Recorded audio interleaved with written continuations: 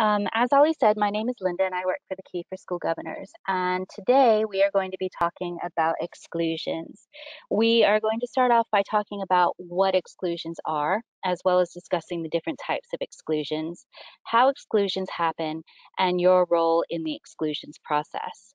We'll also be talking about the sorts of things you need to keep in mind when considering exclusions, such as when exclusions are and aren't lawful, and which pupils are at higher risk of exclusions. And we'll finally finish off our discussion with a review of the Timpson Report, which is a review of school exclusions that was commissioned by the government.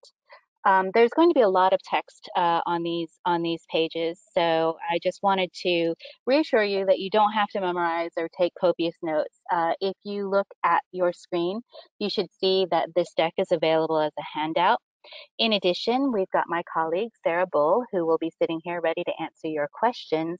Should you have any, just feel free to type those into the webinar dashboard. So we will go ahead and get started. Exclusions are when you either temporarily or permanently ban a pupil from school. They've been linked to a number of poor outcomes for children, and I'm just going to throw out a few statistics here right now from the Timpson Report, which I'd mentioned we would discuss later in this seminar. 23% of young offenders sentenced to 12 months of prison or more in 2014 had been permanently excluded just prior to this. Only 7% of permanently excluded children and 18% of children who received multiple fixed-term exclusions went on to achieve good passes in their GCSEs. And over a third of pupils who finish education in alternative provision, which is what happens after you've been permanently excluded, um, were considered to be NEET, which means not in education, employment, or training. In addition, exclusions have also been related to gang grooming and knife crime. So as governors, it's your job to make sure that you provide a check on this system to ensure that those exclusions that do happen are fair and appropriate. The exclusions law we're going to discuss today applies to all pupils in England who attend maintained schools, academies, and free schools, as well as pupil referral units. This also includes pupils that are above and below compulsory school age. So that means pupils in nurseries and those in sixth forms are also considered are also covered under the exclusions guidance. An exclusion is simply any period of time during which a pupil is not permitted to attend classes or to be on school grounds. Now, exclusions are very, very statutorily regulated. So your primary resource for finding information on exclusions is going to be here in statutory guidance that's been published by the Department for Education. This statutory guidance has been based on legislation that was found in these particular regulations. It's not anything that you need to know now, but just rest assured that should you ever have any questions, you can usually find what you need here. There are many different types of exclusions. So we are going to be talking about, first we'll discuss fixed term exclusions, which are often referred to as suspensions. These are temporary exclusions and they can range from just part of the day, such as during a lunch period, or up to a total of 45 days in a year. Now, one thing that you should know, because it comes up pretty frequently, is that you can't technically extend a fixed term exclusion. What this means is that you can't take, say, a 3-day exclusion and extend it to a 7-day exclusion. You actually have to take multiple actions, either have multiple fixed term exclusions that follow each other, or a permanent exclusion that immediately follows a fixed term exclusion. The only reason this matters is because as governors, you could be involved in multiple reviews related to what looks like one single exclusion, simply on the basis that there were multiple exclusions that went into place.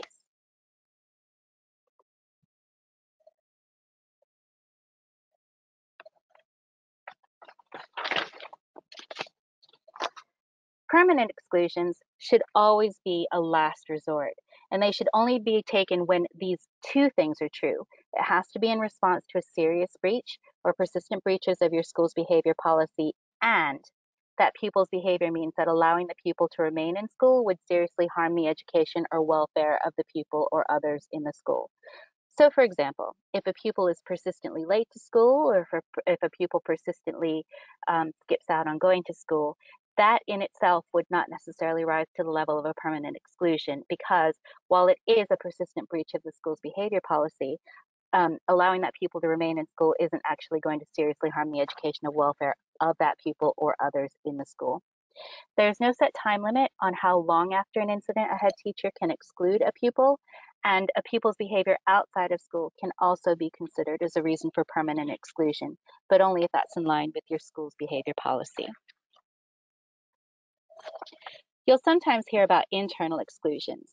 These aren't formal exclusions, and they're not going to fall under the statutory exclusions framework.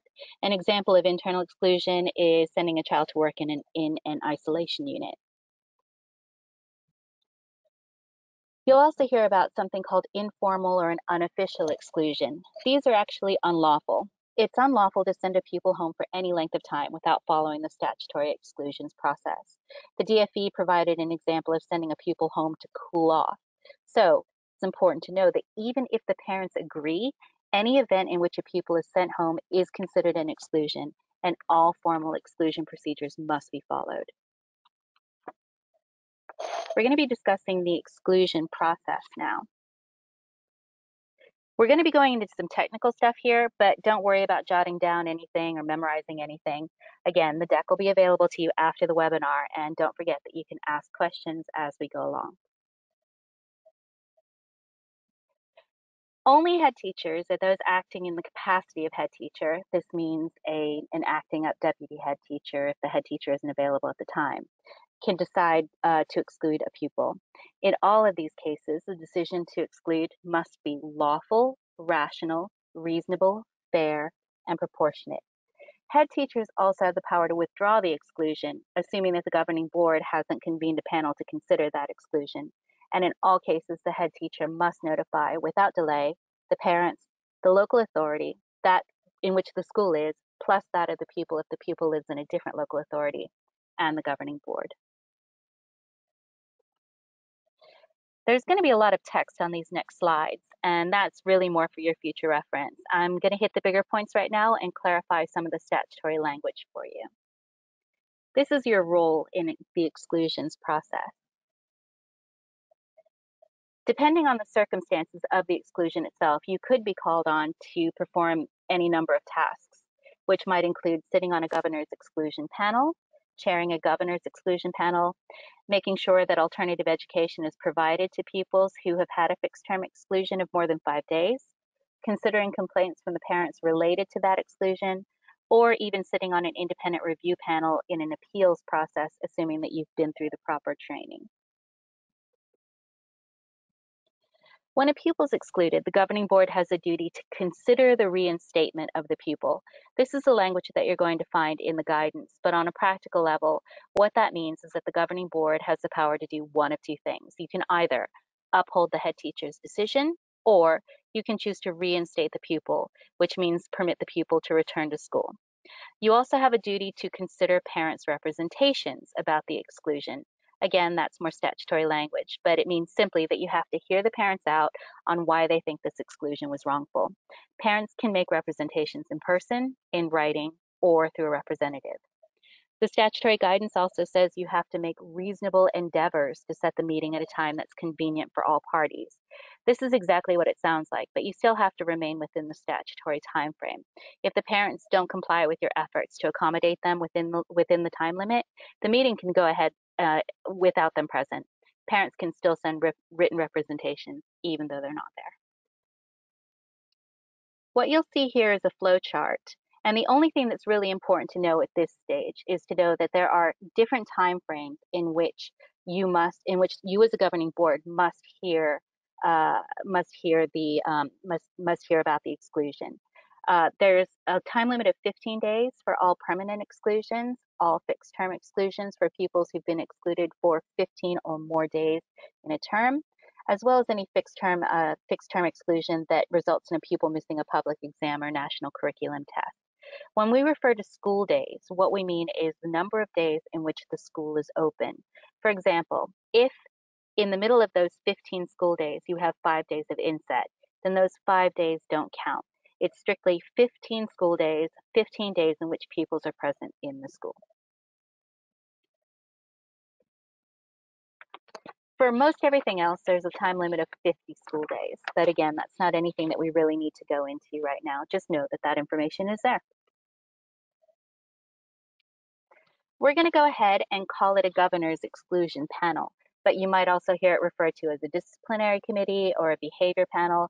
The name will vary from school to school, but it all pretty much means the same thing. It's a small group of governors that have been delegated the duty to consider whether an exclusion was wrongful. All you need to take away from today is that there are some statutory requirements for the size of the panel that apply to maintain schools, and that academies, as ever, should check their articles of association. With regards to membership, just remember that any member of the panel should be impartial. This means that they don't know the pupil or know the circumstances around the exclusion. And in other words, they haven't discussed it with the staff or the head teacher. They really shouldn't know anything about it at all. Though there aren't really any statutory rules regarding some governors not being permitted to sit on the panel, there are just some that really shouldn't if you can avoid it if possible. For example, when it comes to staff governors, it's going to be really unlikely that the staff governor won't have prior knowledge of the pupil. Also, there's the possibility that the staff governor works for the head teacher and would be uncomfortable making a decision that might go against the head teacher's decision. When it comes to parent governors, they can normally sit on the panel as long as they don't know who the child is. And also try not to have a parent on the panel that has a child in the same year, in the same group as the pupil being excluded. You may also hear about associate members or people who aren't trustees. These are just members of the governing board that aren't official governors or trustees. Just like in any other committee, associate members can sit on an exclusions panel as long as there are 3 other members that are governors that maintain schools. And check your articles of association to see whether people who aren't trustees can sit on the panel in academy.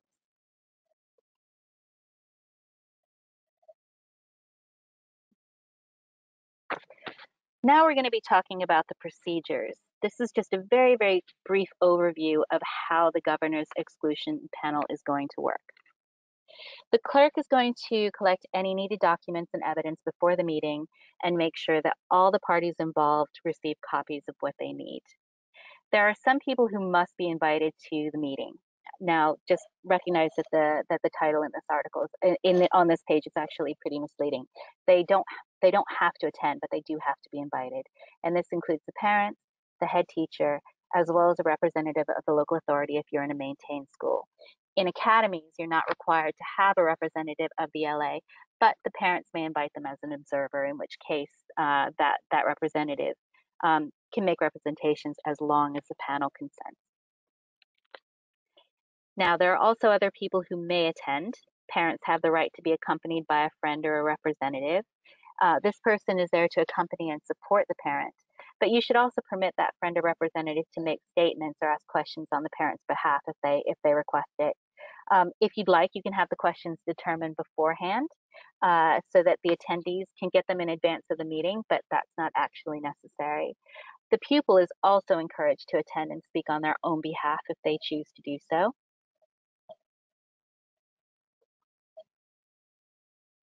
And though there's no set procedure for conducting the meeting, we do have a little flow chart here that I won't go over now, but you can review later, that just suggests how you can conduct this meeting. Once you've heard all the parties and it's time to deliberate, everyone should withdraw from the panel except for the clerk. The clerk's going to stay behind to help you refer to notes if the panel needs it, as well as to help the panel with the wording of any decision letter. They're also there to minute the reasons behind the committee's decision.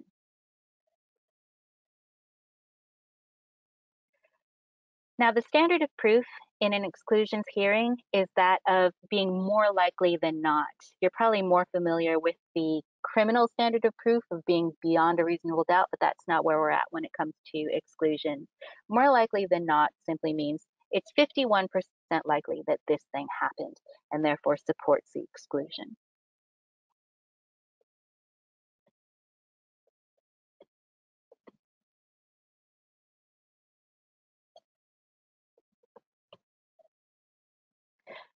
Now, Making the decision, obviously, it's a big responsibility. What you're going to see here is a list of things you might consider at the point of deliberation, but we're not going to go over them one by one at this time. The big picture here is that you need to decide whether that exclusion is lawful, rational, reasonable, fair, and proportionate. Once you've come to your decision, then you have to communicate that decision. Remember, you have the power to do one of two things. You can either uphold the head teacher's decision to exclude, or you can reinstate the pupil. Once you've made that decision, you must notify the parents, the head teacher, and the LA, both of the school and where the pupil resides, if the pupil resides in a different local authority. And this notification should be done in writing and without delay. Permanent exclusions have a huge impact on a pupil, so there's a pretty lengthy list of statutory requirements that have to go into your notice to the parents if you uphold one. Again, we're not going to go over these one by one, but just know that there's a number of things that have to be in your decision letter if you decided to uphold a permanent exclusion. It is possible for parents to appeal an exclusion, and there are two different routes they can take if they choose to do so. The first is by requesting an independent review panel. This is just a panel of 3 or 5 people that will be convened either by the local authority for maintained schools or the trust and academies, and they're trained to hear appeals from permanent exclusions. Parents can also make a claim under the Equality Act 2010 if they believe that the exclusion was a result of discrimination. This would be a hearing in front of the tribunal, and it's important to note that these can actually happen concurrently. Both of these are going to be quite rare and beyond what we're going to be discussing today, but if you ever find yourself in this circumstance, it's probably best to seek legal advice.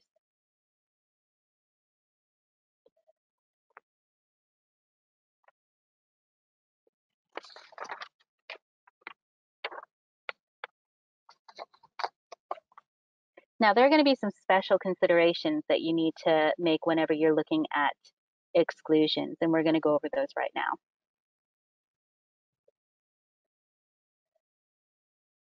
Sorry, just having technical difficulties here.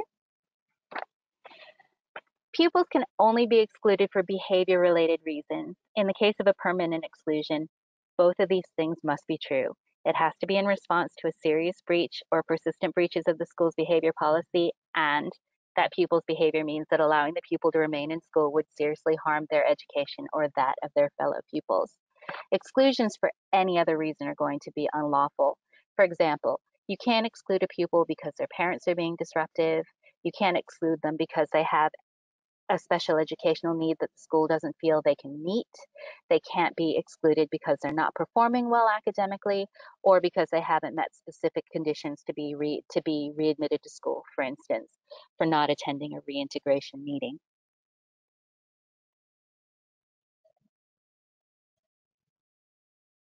When you're considering whether or not an exclusion is rational and reasonable, you can look at the principles of judicial review to understand what this means. The questions that you're going to be asking yourself is, did the head teacher rely on irrelevant points? Did they fail to take account of all relevant points? Did they make a decision so unreasonable that no head teacher acting reasonably in such circumstances could have made that decision? Now, obviously, this is going to require a bit of subjective thinking, but if you just approach it from that way, this is one of the considerations that you need to make when you're deciding whether or not to uphold that exclusion or to reinstate the pupil. But when it comes to deciding whether an exclusion is fair and proportionate, you're necessarily going to have to look at that pupil individually. And all governors should be aware that some pupil groups are more likely to experience exclusion than others. This is necessarily going to touch on issues of equality, which is what we're going to discuss next. We're going to be talking about vulnerable pupils and the Equality Act 2010. Some groups have disproportionately high rates of exclusion. This is going to include pupils with special educational needs, children who qualify for free school meals, looked after children and previously looked after children, as well as certain ethnic backgrounds, for instance, children from Gypsy Roma families, travelers of Irish heritage, and pupils and Caribbean pupils.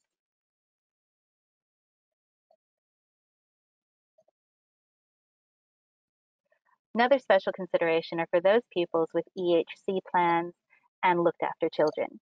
Pupils that have education, health, and care plans and looked after children are particularly vulnerable to the impact of exclusion, so much so that the guidance says that head teachers should, as far as possible, avoid permanently excluding these pupils. So whenever these pupils come before you to have their exclusion considered, you need to take a closer look at the circumstances related to that pupil's exclusion. And what I mean by that is that you need to be looking for evidence that the school has taken every step that it can in order to prevent that exclusion in the first place. For instance, you're going to be looking for evidence that the school engaged proactively with parents, social workers, foster carers, and the local authority to support pupils. You're also going to be looking for steps that they took to identify and address any specific needs of those pupil groups, as well as steps they took to intervene early and try to mitigate any problems before they reach the level of becoming an exclusion.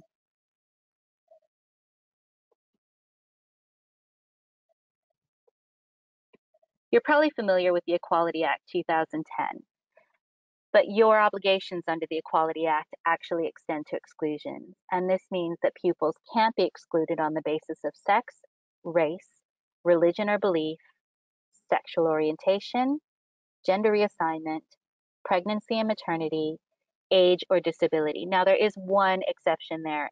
There are some rules related to age that don't apply in schools, but those aren't anything that we're going to be discussing right now. These are the different types of discrimination that you might find in an exclusion, and we're going to be talking about these in some detail right now. Direct discrimination is what most people think of when you think about discrimination. This would be discriminating against somebody specifically because they have a protected characteristic. For example, excluding a pupil for getting pregnant or for being transgender. Indirect discrimination is a bit trickier to find because it isn't as obvious, and it requires you to think about whether pupils with a protected characteristic would be more likely to be impacted by a policy than children who don't have that protected characteristic.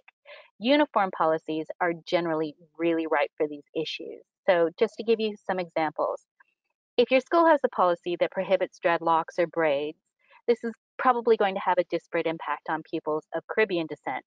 Or if your school has a policy that prohibits all jewelry, that could have an unfair impact on pupils who wear specific items of jewelry as part of their religious observation. And then discrimination arising from disability can be even more complex, but it's pretty similar to indirect discrimination.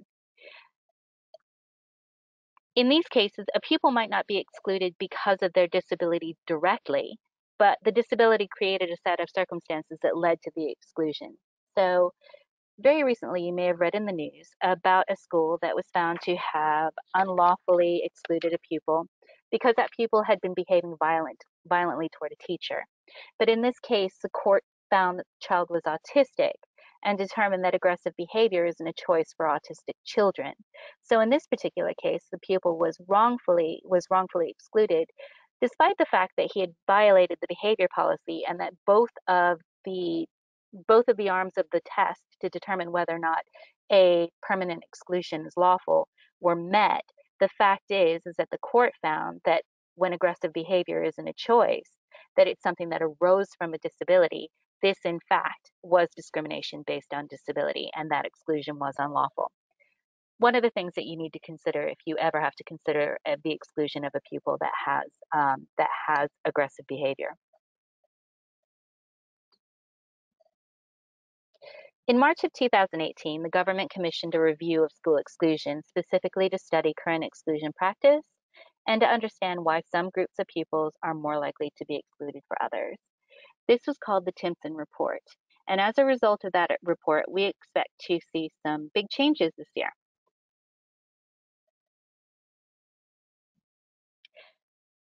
In the report, there were over 30 recommendations for the government to make changes. And in response to that, the government made 4 core promises. So, the government's first promise was that they were going to support head teachers to maintain safe and orderly environments for the benefit of all pupils and staff. The second promise was to support schools to put effective interventions in place to give pupils at risk of exclusion the best chance to succeed. The third promise was to provide greater clarity on when and how it's appropriate for pupils to be removed, and make sure that there's sufficient oversight when pupils move around the education system. And finally, to support schools and alternative provision providers so excluded pupils continue to receive a high quality education.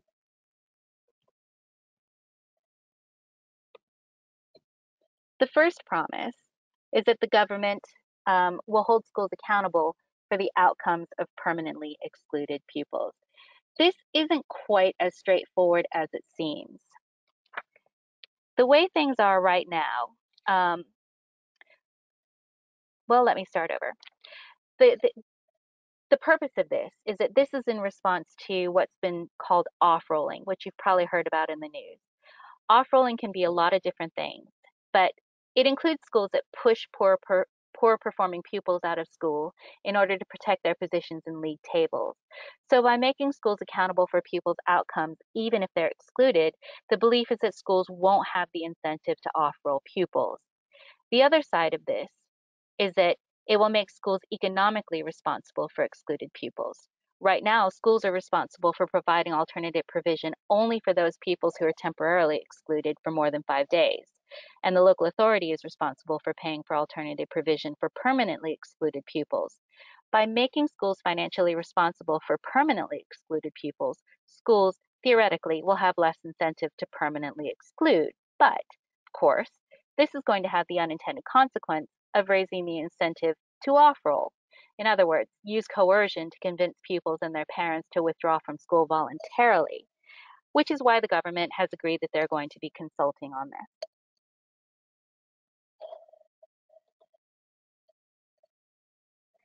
The second promise is that they're going to be updating the exclusions guidance by September 2020. Because there was such a lack of uniformity in exclusions practice, for example, behavior that gets people excluded in one school might not get them excluded in others. Carrying weapons is a good example. It's possible for one school to have a zero tolerance policy and that pupils are excluded immediately when weapons are found, whereas other schools may have a more lax policy and look at pupils, individually, look at the circumstances individually. So with this lack of uniformity, the exclusions guidance is going to be updated in order to provide more stringent guidelines, not just on that, but also in how to use in-school units. Some schools were using them well, but for those that weren't using them properly, it was possible to remove pupils from education without actually formally excluding them. Another thing that's going to be updated in the exclusions guidance has to do with managed moves. Managed moves are where you move a pupil from one school to another specifically in order to find that pupil a school that can address a behavior problem or something similar, to find that pupil a school where they have a better chance for success. And while many schools used managed moves as well thought out alternatives to work out something in the pupil's best interest, lack of guidance has also led to a bunch of uncoordinated moves to just basically shunt pupils from school to school to move liability for that pupil down the line. Another thing that they'll be looking at are fixed term exclusions, because the way that things are currently, schools are only required to arrange alternative provision for exclusions that last more than 5 days. But since pupils can be excluded for up to 45 days in a school year, it's technically possible for a child to be out of education for all 45 days if each exclusion is for 5 days or less. So in response to all of these problems, the government intends to update its guidance to ensure uniformity not only in exclusions, but also in behavior management and discipline. It's also going to consider changing the rules on fixed term exclusions after having that public consultation. Hasn't gone so far as to say when they'll do that though. Another promise will have a direct impact on governing boards, in that governing boards will now be expected to review all pupil movements. As of right now, governing boards already review exclusions and in terms of numbers, how many pupils were excluded and behavior management. But now, governing boards, directors of children's services and local forums of schools are going to be expected to review information on pupils who leave regardless of whether that was through exclusion or otherwise, and establish a shared understanding of how that data feeds into local trends. In other words, they want to be able to track together what happens to these pupils once they leave school. The goal is going to be improved practice and to reduce those disparities within schools. And it's going to look specifically at pupils at greatest risk of exclusion, such as those with special education needs, or pupils with a social worker, or pupils from certain ethnic backgrounds. The fourth promise is that the government plans to work with Ofsted to define and tackle off-rolling. Believe it or not, despite all of the news, there's still no official definition of off-rolling. So Ofsted currently defines it as the practice of removing a pupil from the school roll without a formal permanent exclusion, or by encouraging a parent to remove their child from the school roll when the removal is primarily in the interest of the school rather than in the best interest of the pupil. Under the updated Ofsted inspection framework, today schools found doing it will have their leadership and management judged inadequate. But given the fact that we still don't have a legal definition of what off-rolling is, this is something that the government plans to tackle and tighten up for the future. Another promise made by the government is to increase support for alternative provision. This is more about rebranding and bringing in better staff. The report itself asks the government to make a capital investment in alternative provision as a priority. And the government hasn't made any specific commitment to this aside from conducting a budget review. However, it is committed to creating a new alternative provision workforce program. And this is to attract and develop high quality staff. The idea is to advance alternative provision as high quality specialist education rather than its current view as being lesser quality schools for problem children, just a place to put pupils that are creating problems, but not necessarily a place that's actually designed to meet the needs of high need pupils. As I mentioned earlier, there were over 30 recommendations from the government, so there was plenty going on within the text of the Timpson report. And if you haven't read it yet, I recommend that you do because there's quite a bit going on in there, and there's a lot of interesting points to be made about how exclusions happen in this country, who exclusions happen to, who does it well, and what can be done to create reforms across the system. There were more key points that were made. I'm not going to go over them here and now. This is something that you can review later if you'd like. But for now, we've reached the end of this presentation, and I'm happy to take any questions from you if you have any to ask.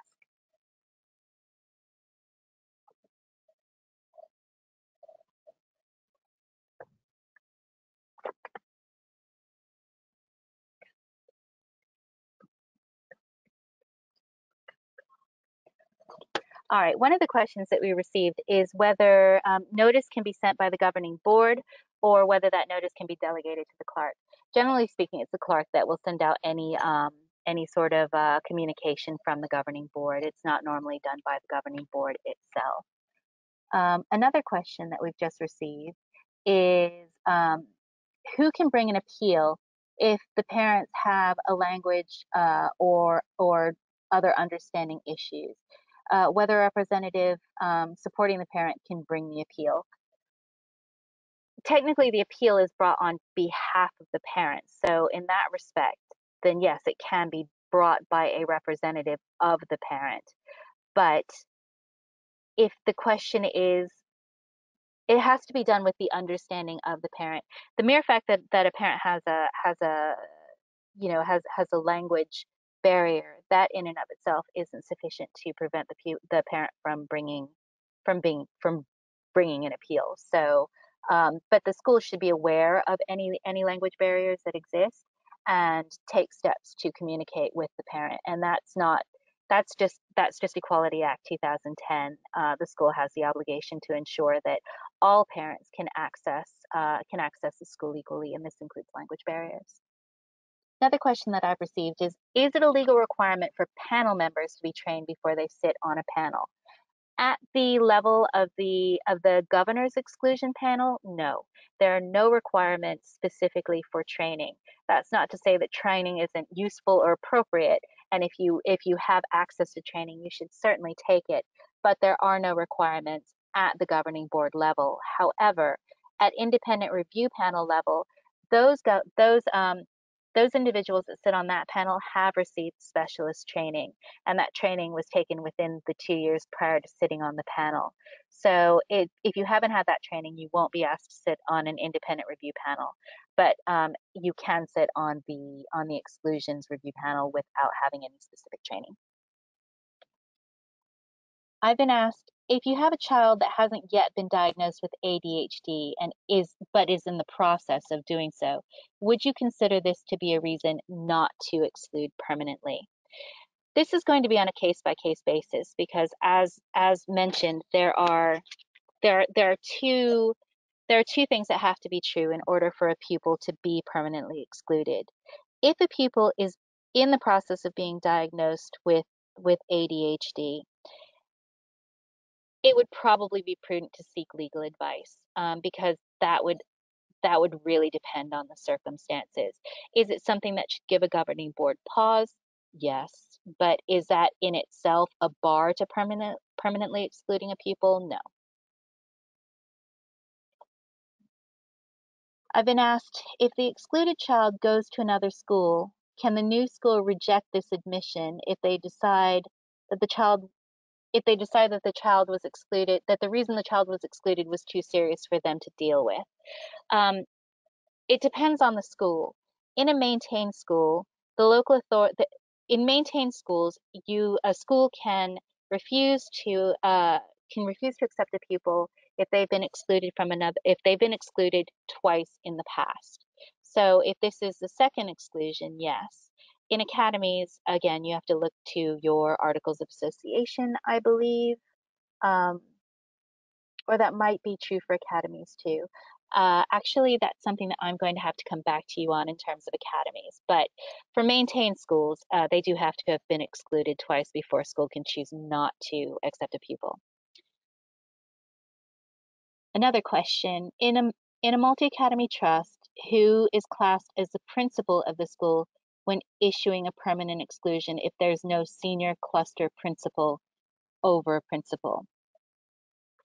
This really depends on the scheme of delegation within your school, how your school is structured.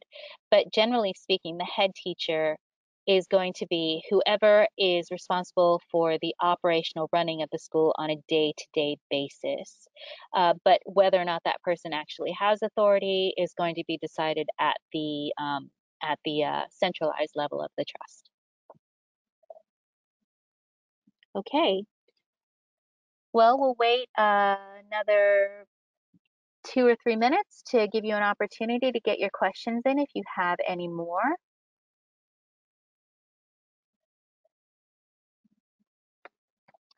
I've been asked whether or not, oh, who in a multi-academy trust is classed as a governor? Well, in a multi-academy trust, at the trust level, which means that at the top level of the trust, you've got the board of trustees. And under the board of trustees in each individual school, you may have or you may not have what's called either a local advisory board or a local governing body. Um, for those governors that sit at the local advisory board or the local governing body, they're not technically classed as trustees. They are, but whether when it comes to discussions about exclusions, you really need to look to your terms of reference because there's it's very likely that the local governing body is empowered to handle exclusions. So in MATS, look to your scheme of delegation if you're a local governor, and also look to your articles of association and your scheme of delegation in order to see where power sits and who has the power to do what. I've been asked, can the exclusion happen even if everyone on the board is not in agreement with what the pupil is being excluded for?